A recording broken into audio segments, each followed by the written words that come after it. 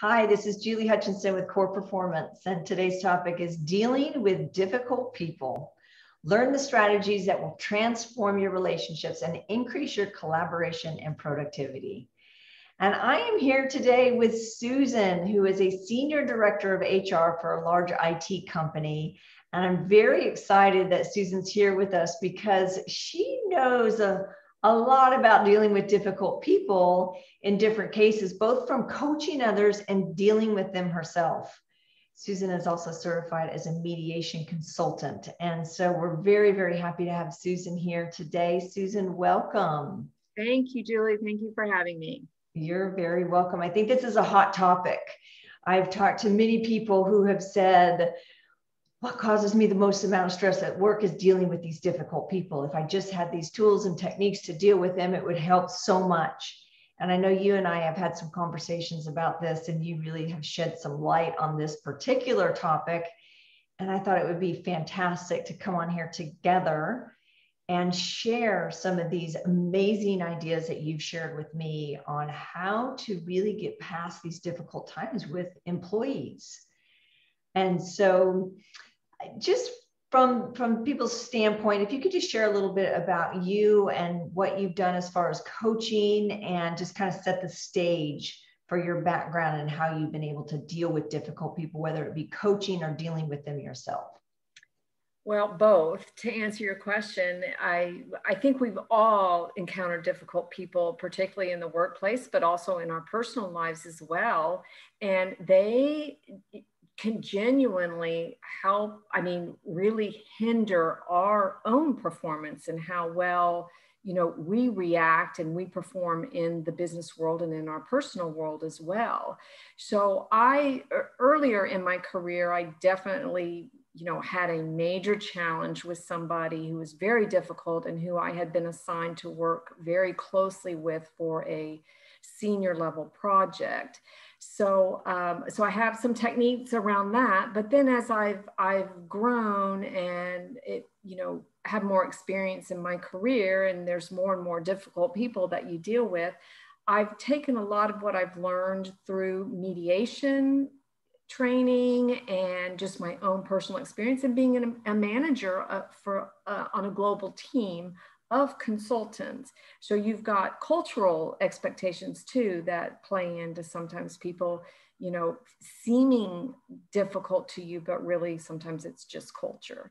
So a lot of experience, mostly on the professional side, and I'm happy to share how I've dealt with them with your audience. Fantastic. And, let's talk about, first of all, when we talk about dealing with difficult people, let's look at some of the consequences that we're being faced with dealing with difficult people. I know several clients of mine have said, when I'm dealing with a difficult person, I tend to shut down. We go either into that fight or flight, and a lot of people will either shut down and then really it starts to affect their productivity quite a bit. Or the other side of that is the fight, let's have some drama. And so there can be a lot of office drama that happens. So anything that you'd like to say about maybe some of the things that you've seen with the culture or dealing with difficult people and the consequences of not fixing this? Well, in addition to the personal stress you have, Julie, that you mentioned, it can put stress on other relationships in your life. So there are, you're at the office, you have a difficult person you're dealing with, you kind of, in some ways, either you fight or flight, you shut down, or you get into an argument, you bring that home. And, you're maybe acting out with your family, where you didn't act out at work or you didn't handle the situation at work, it kind of carries over to your family. So it's not just your own personal stress. You can also bring that stress into other relationships in your life. Yes, that's very true. And we see that if that carries over into the personal world and our personal lives and with our family, that causes more stress. And then it's sort of like this hamster wheel, because that stress then can lead to lack of sleep, right? You might wake up in the middle of the night and start thinking about this person and not be able to get back to sleep. And then in not having enough sleep, you go back to work the next day and it can impact your performance. So as we can tell, there's just a lot of things that can really be detrimental if we're not dealing with difficult people or stressful people at the office. So let's look at, Susan, maybe a couple of tips that you have for people that are listening in that could really transform some of the relationships they have with other people at work. So what?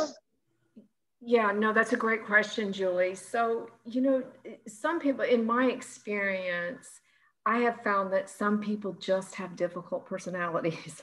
That's just who they are. And they bring that to work and their self everywhere that they go. And I think a lot of times that when there are people like that, they are, maybe there's a lot of reasons for that, right? It may be just their personality and there's not a lot you can do about that. It may be that they just don't feel like they're being heard, or they don't feel like they're being valued. So I think, and you mentioned this in your introduction, about if we try to get to know people on a personal level, maybe sometimes we can find out, where is that difficulty coming from? If they're not feeling like they're being heard, and they're being combative, just say, well, you obviously don't agree with the direction that we're going. What is your idea or your opinion or your thoughts on things that we should do? And don't let them just tell you what you're saying isn't working. Make them contribute, so that if they do feel like they're not being heard, you are sitting there and you're listening to them. And I think sometimes that can be a breakthrough. I think so too. Listening, people want to be heard. They want to be seen and being heard. And oftentimes behavior can happen because they're not being seen or being heard. So listening is really key, like really, really listening. Another thing too that and you and I have discussed this before, is what is the intent behind their behavior? Like you were saying, is people want to be valued. So where can you find value in what people are doing? What can you respect about them? Because in every difficult situation, there's an intent behind it, but there's also something good that we can find. And if you could share maybe a little bit about where we're focusing. Are we focusing on the problem and the difficulty, or are we focusing on the solution? Can you speak a little bit about that? Absolutely, Julie. And you said it very well. Let's focus on the solution. Let's find out why they're being difficult. And you also mentioned this too, sometimes it's just understanding, the person, their personality and their person and their background and their experiences. And I know in the instance that, I want to share with your audience, that happened earlier in my career, where I had been assigned a very visible large project with somebody. They were very different from me. They were different ethnicity. They, grew up different from me. They had a very, very difficult childhood, which I didn't find out about until I decided to let my guard down and get to know this person, so that maybe I could understand them better. And when they shared some of their experiences with me, their life experiences, I actually got to the point where I thought, oh my gosh, maybe I might react to certain situations the same way this person is, based on if I had had the same experiences growing up, and the same things that had happened to me that had happened to this person. And I think just the fact that I tried to get to know who they were and where they were coming from and kind of their background, I think that helped, the situation as well. I really like that, in that it brings in that listening component. And another thing that I find very interesting, what you said is, I decided. Right? Oftentimes it comes from that decision that if we're judging another person or finding them difficult, and we continue to judge them, and then we make a decision to no longer judge, or a decision to find a connection point, or a decision to find a way to respect them, it starts with that decision. And the other thing that I really heard you say is, let my guard down. Because isn't it often that if we don't have the same viewpoints as somebody else, we want to put that wall up or that guard to keep us safe, or maybe you have another reason that you put that guard up. And I really love what you said is I decided to let my guard down and really get to know this person.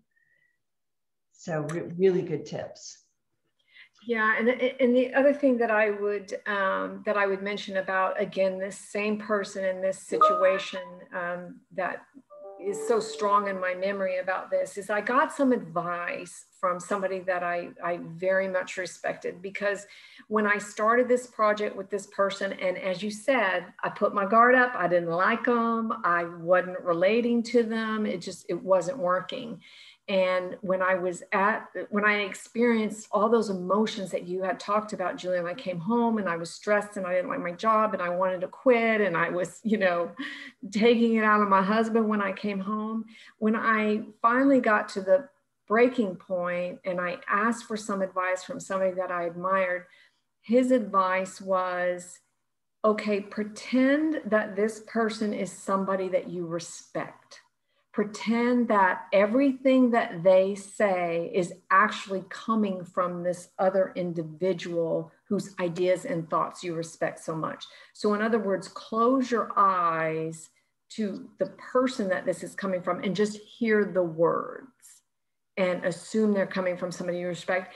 And I cannot tell you what a breakthrough that was for me, that I distanced the person from the ideas that she was bringing to the table. And only then could I accept her ideas as being valuable. And only then could I then, even if I didn't agree with the idea, say, well, that's a good thought, but what if we, kind of approached it this way? Whereas previously I said, oh, that won't work, because that was the person. But I would have never spoken to this other individual that I respected that way. So I just closed my eyes. I said, I'm talking to this person that I admire and I respect. And my whole attitude changed. And it was my attitude that in the end, I realized was preventing us from moving forward. She was being difficult, don't get me wrong. But I had that guard up and I refused to separate this difficult person from her ideas and what she brought to the table.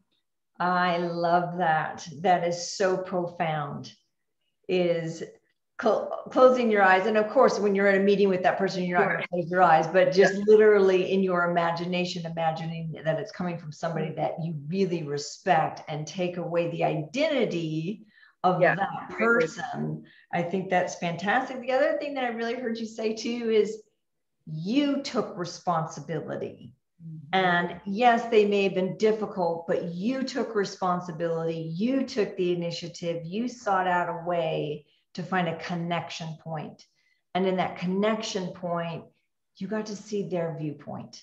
You got to see life through their eyes, which was very different. And Ron, I also heard you say, you didn't say the word, but what I got was that you really had compassion for this person, and you got to see like, well, maybe that's why they feel this way, because of that kind of upbringing. And I think compassion can go a long, long way. I agree. And, another thing to think of, Julie, is a lot of times, these difficult people feel that they're in control, and and sometimes that's why they're being difficult, because they want to control the situation. But the reality is, when you shift your thinking and you try to get to know them and you listen to their ideas and their thoughts, you are actually the person who's in control, because you can control the narrative. And it won't always work. I mean, there are sometimes difficult people are just going to be difficult people. And even if you take the ideas that we're suggesting this way and it doesn't work, then they're a performance problem and they're just not going to change. And if you've tried everything, maybe the last ditch effort is just to put them on a performance plan. If you're their manager and say, you're hurting the performance of the team. And, you know, sometimes you got to take that action. But obviously, before we go there, before we escalate the problem, I think, you know, anybody listening to what you and I are talking about and maybe employing those strategies is a good first step before we go to a drastic step. Well, just to recap, a lot of the things that you said here is number one that I heard is take responsibility. Is when we keep blaming somebody else for the problems or the team's problems and we're not doing anything about it, we can't if we blame somebody else. The only thing that we can change is really ourselves and our perception of them. So take responsibility first, make a decision to find that connection. Look for ways that you can respect that person or find something genuinely that you love about that person. And then the one that I just love so much is imagine whatever they're saying is coming from somebody else that you completely respect and see if that changes how you interact with that person. So really good tips. I think that this is probably going to help a lot of people. Susan, thank you so much for being here. You have so much experience in the business world, especially from HR and then through what you do for a living. So I think this has been valuable for a lot of people. Any last minute words that you would like to share with anybody? Thank you, Julie, for having me. I appreciate it. I just hope that the experience that I had and the advice that I got helps your audience avoid conflict, because it's just not fun to be there and it's not fun to deal with difficult people. And we all have them in our lives. So I think that if we can try to take control of the situation and do something about it, we're going to feel a lot better in the end. Absolutely. We can only change ourselves and our perception. We can't change anybody else as much as we would like to. At times, we just can't do it. True enough. Yeah. So thank you, Susan, for being here. Greatly appreciated. Thanks for these really amazing tips. Thank you, Julie. All right. Take care. Bye-bye.